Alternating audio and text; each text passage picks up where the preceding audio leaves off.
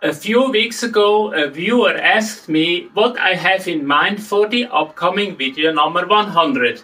Maybe announcing a new project or reporting on breakthrough research? Well, there is no such thing to report, but I still decided to make a video that is entirely different from the previous 99. Welcome to the IoTT channel. I am Hans Tanner. The last 99 videos have one thing in common. They all cover some technical aspects, sometimes more general, sometimes more detailed, but always covering something about how to operate and control a model railroad. But I never made a video that talks about the underlying design philosophy or why I am doing these videos.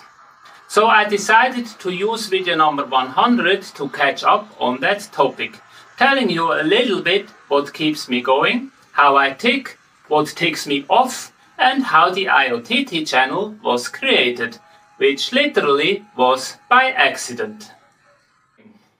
I'd say most of all, curiosity. I was never happy with just knowing that something worked. I always wanted to know how and why, and then possibly make it myself. I was probably in kindergarten when I used a stroller to explore Newton's laws by letting it roll down a driveway.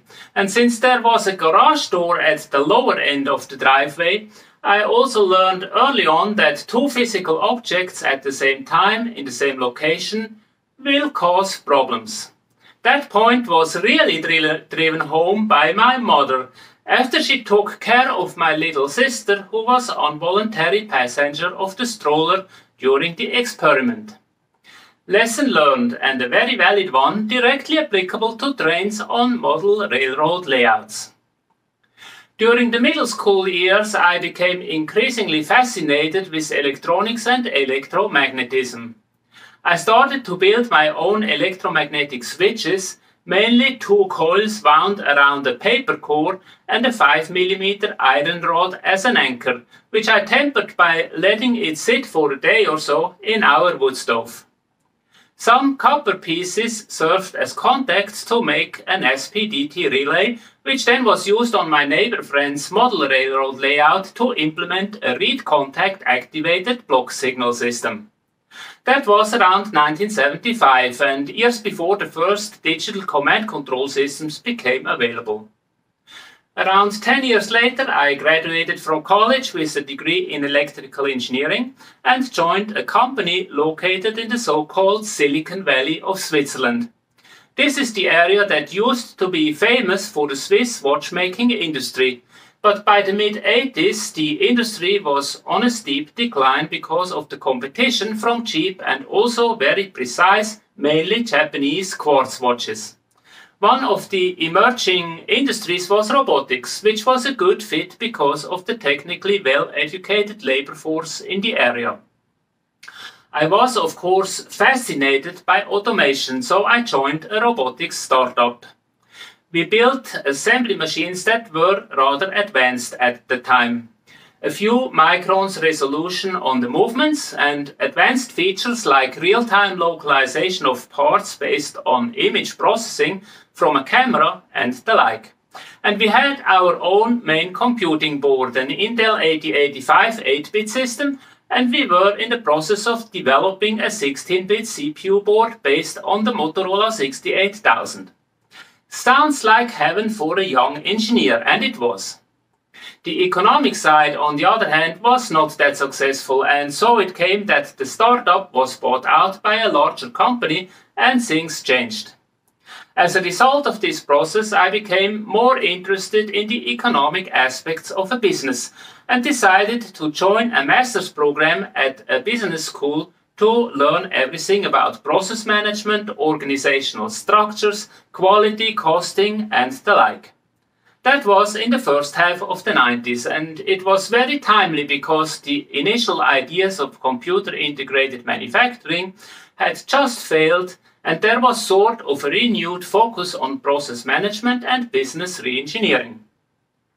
I really liked all these topics and, long story short, ended up with a PhD in management science with a PhD thesis combining all these things together, doing optimization of technical processes using activity-based costing to evaluate. While doing that, I always had the idea to stay on top of things in my original field, electrical engineering. So I basically ran my own EE company as a side activity and focused on software development. And that was the time when I became aware of some interesting developments in the model railroading field, mainly the introduction of the Marklin digital command control system. That was the toy to bring all my interests together: electronics, sensors, process control, software, everything I liked. So I bought some decoders, converted a few locomotives, bought a central unit and a computer interface, and that was my start to digital model railroading. I also bought some Motorola chips the Marklin system was based on and built my own decoders and central unit, just because I wanted to know the details of the inner workings. That was around 1990, and just about the time when I became aware of a competing format for the signal sent to the rail, which was developed by Lenz on behalf of Marklin for the two-rail system and for Arnold Anscale. The signal format was obviously superior to the Motorola signal for a variety of reasons, and so I bought my first two-rail locomotive and a Lenz decoder and another central unit to play with. There were two other developments in the early 90s that really helped me. Microsoft released Windows 3.1, which was the first Windows that I personally considered more than a toy. And Borland released Turbo Pascal 7, which for the first time brought Windows programming capability down to a reasonable price level. So I investigated the possibilities to develop a Windows-based model railroad control software. At the time, this was something new, since all other available programs, mainly Softlock and Digipet, were only available for MS-DOS. And everybody I was talking to basically told me that it cannot be done with Windows because of timing and available computing resources. So I decided to accept the challenge and do it anyway, and so I released the first version of WinLock in the fall of 1992. About 1 year later I added support for Loconet, and for several years WinLock was the only software that supported the Digitrax system. During that time I also did the PR1 for Windows, which was a freeware for decoder programming that was bundled with the Digitrax PR1 programmer. One important feature of WinLock 1.5 was that it supported pretty much all of the digital command control systems on the market at that time. And on top it had the capability to run several different systems at the same time. For Swiss modelers, it was quite common to have a 3-rail main line using Marklin and then a 2-rail narrow gauge line running on a Lenz system. WinLock allowed for controlling locomotives and turnouts of both systems on the same screen. This feature turned out to be an important element in a lawsuit against JMRI later. I will tell you that story in just a minute. In 1997, my wife and I moved from Switzerland to Atlanta. I kept working on the software and released version 2.1 in 1998. This was the version that was used to run the training layout at the Putra facility, the metro system of Kuala Lumpur, Malaysia. You can find a nice case study about that project on the Digitrax webpage. You probably now wonder, where is WinLock today? Well, I let it die. There were several reasons for that. On the technical side, Borland Pascal was replaced by Delphi.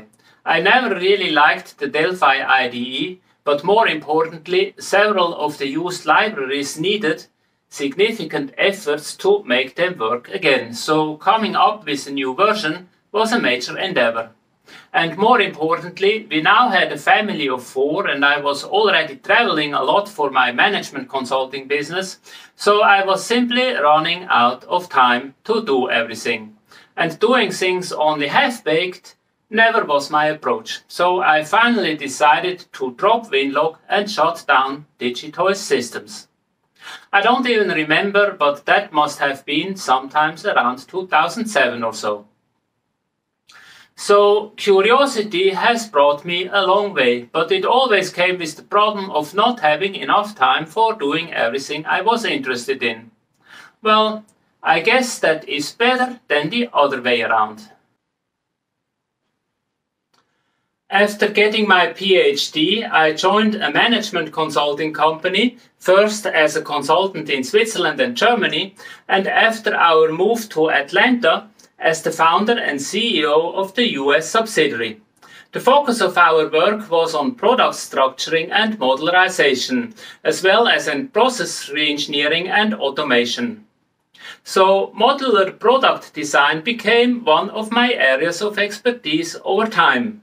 Modularization means designing a product in a way that the functionality is grouped into individual modules that then can be combined in various ways to ever new products. Similar to Lego, where a limited set of different bricks let you build all kinds of things. A more industrial example would be creating a 9-volt power supply and then make sure all products can be supplied with 9 volts so that the power supply module can be used with all of them. The advantages are obvious. The power supply can now be made in much greater numbers and the costs per piece are lower.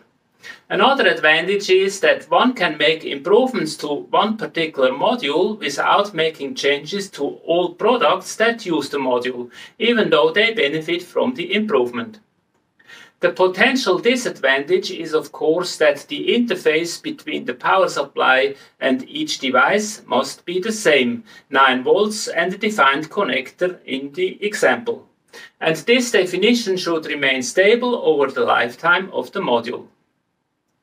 Over the years, I have been involved in projects to modularize all kinds of products, from small devices like voice-over IP telephone stations or insulin pumps, to industrial devices like injection molders and other production equipment, to large-scale equipment like the auxiliary block of a thermonuclear power plant or the electric drive system of a freight train locomotive. And of course, a lot of work related to platform concepts in the automotive industry. Modular thinking can have advantages in many areas, but there is one area that is almost crying for a modular approach, and that is model railroad digital command control systems, and so it really became my design guideline for the devices I show on the IoTT channel. In a nutshell, a digital command control system consists of 2 module families, one on train level and one on the control system level.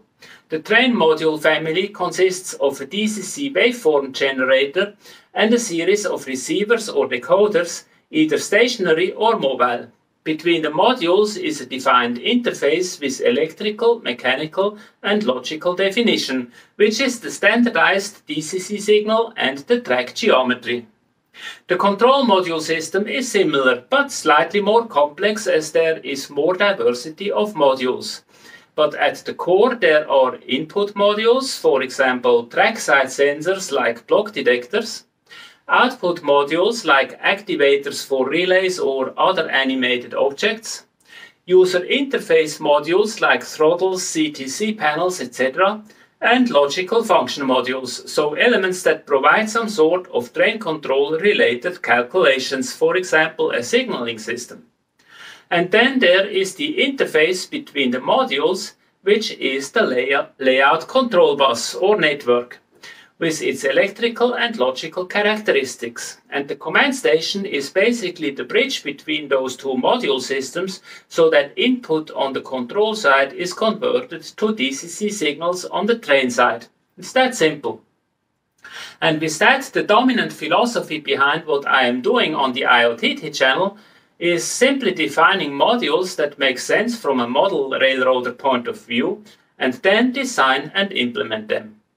That's what I'm having a lot of fun with on the IoTT channel, and if you want to participate, it is a good idea to subscribe to the channel and hit the bell icon so that you will be in the loop when new videos come out. One of the questions I hear once in a while is, why do you make everything open source? Why do you not protect the developments like other manufacturers do? There are two answers. First, it does not really matter as long as open source is limited to non-commercial use. I think I have a pretty good idea about who is using my designs to build products on their own, because most of the time I hear from them. Sometimes I get thank you notes, sometimes I get comments, and sometimes just questions because people got stuck somewhere in the process rebuilding my devices. I welcome all that feedback as it helps to improve my designs. For the majority of the viewers, however, building the products themselves is not the best option, maybe because they do not have the needed equipment or would not know how to do the debugging in case there is a problem. So they are better off just buying them from the Tindy store. Putting everything to open source is therefore a method that creates goodwill and supports a desirable image without really hurting on the economic side.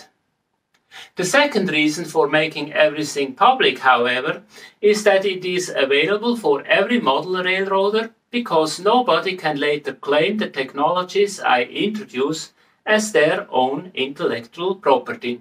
And unfortunately, with the US patent process, this happens quite a lot, even in the model railroad industry. Maybe one of the better known cases is Jacobson versus Katzer. It even has its own page on Wikipedia. Here's the story. Matt Katzer, a former Intel executive and later independent IT consultant, developed a middleware called Train Server and applied for several patents for some features of the software, mainly the capability to talk to several digital command control systems at the same time. If I remember right, I met him during the 2001 DCC working group meeting in St. Louis, where he tried to become friends with everybody and handed out booklets and CDs with the API documentation of his software. Well, just a few weeks later I heard from his lawyers who sent me a cease and desist letter trying to stop me selling the Winlog software. And then, sometime later, he sued Bob Jacobson, the founder of the JMRI project, for infringements of his patents and a $200,000 compensation for unpaid license fees. It took almost 4 years to process the case through the courts, and it ended with Katzer paying $100,000 to Jacobson because Katzer's patent could not be upheld. Guess why? Not exclusively, but in large parts thanks to prior art demonstrated in my Winlog software, which had the capabilities Katzer claimed to be his own innovations already 6 or 7 years prior to his patent application. Katzer clearly should have known that, but he tried it anyway. Luckily, it did not work out in this case. Now, as mentioned, I am not a big fan of the patent process in its entirety, and most patents I see are in the best case slight adjustments to something that already exists. In my experience, a company is also better off to not spend a lot of money for getting patents, but do more to have a faster innovation cycle. Now, I don't claim my stuff is all that innovative, but that was the same situation with Winlog. And since it is possible to get a patent just for applying a known technology to a new field or industry, there is some potential for a creative lawyer. So with my videos and products, I just make sure everything is in the public domain and free to use for everybody in the long run. So that's basically what drives me, how I tick, and what ticks me off. But why would I then create a YouTube channel? And why did I even get back into model railroading after stopping my activities and closing down Digitoys Systems? Well, here is the story. I kept doing my international consulting work until 2011. Then I was presented an opportunity I simply could not let pass, starting up a new production facility from ground up for one of my clients. So I joined that company, sold the consulting business, and then we moved as a family to Santiago, Chile, where the production location was going to be. Quite an experience, new culture, new language, new location, new everything. I found and leased a new facility, hired the first employees, did all the factory planning, ordered the injection molding equipment, dealt with thousands of problems and had a lot of fun. A little more than 2 years later, the plant had 5 injection molders, around 30 employees, a 3-shift operation and roughly $10 million annual output. As a family, we really enjoyed living in Chile, and we traveled the entire country from Tierra del Fuego and Magellan Straits all the way up to the Atacama Desert and the Peruvian border. We also traveled to Argentina and Peru, visiting Lima, Cusco, Machu Picchu, and all these places. One thing that I started doing in Chile and enjoyed a lot was paragliding. I really liked hiking up somewhere in the Andes and then fly places. I started to fly in some competitions just for the fun of it and without any significant ambitions, but it was really cool. After moving back to the US in 2015, I kept doing that and had a lot of fun, either free flying or going out with my paramotor if there was no thermal lift to keep me up. I kept going places, took my glider to Europe and the Alps, and several times to places in Colombia, which probably is my favorite country in South America. In 2018, during a vacation flying trip to Medellin, Colombia, I unfortunately had a serious accident. I flew into some turbulences and had a wing collapse close to the ground, so I crashed from an altitude of about 30 feet with very little drag from the wing. I hit the ground slightly to the side, so the protective equipment was only partially effective. What helped, on the other hand, was that I landed on a small pile of cow manure, which may have saved my life. I was rushed to the hospital, where they diagnosed several broken ribs, broken ankle, and most importantly, 3 broken vertebrae. 2 of them were just cracked, but L5 in the lower back was in 1,000 pieces and, as we found out later, was causing some spinal cord injuries. It took 2 or 3 days until I was stable enough so they could perform surgery to replace the L5 mess by some titanium rods and other hardware. I had 2 surgeries for that, both of them longer than 10 hours, and I flatlined and had to be reanimated twice in the process. Tough times, but for me it was also a deeply spiritual experience. I have been a Christian for quite a while, but faith for sure is of most value in difficult life situations like this one. Knowing about the risks of the scheduled surgeries, I said goodbye to my wife and thanked her for the many wonderful years we had together, and trusted that my life was in God's hand, whatever the outcome. Long story short, it obviously was not time yet to leave the planet, and roughly a month after the accident, I was rolled out of the hospital in a wheelchair. Back home, I started to adjust to my new life. With the remaining leg muscles still under my control, along with hours of physical therapy, I was able to walk again. Even walking up and down stairs, but of course with significant limitations. And no running, no flying anymore, working to some degree, but not 5 days a week. So I considered my options, and going back into model railroad control seemed to be an attractive one.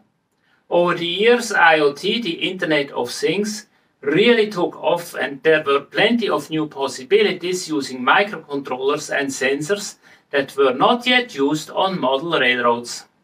I started to work on the MQTT gateway and then decided to publish a video about it. That was the beginning of the IoTT channel back in August 2018, and as they say, the rest is history. So That's the background story, and if you're still watching, I assume you enjoyed it.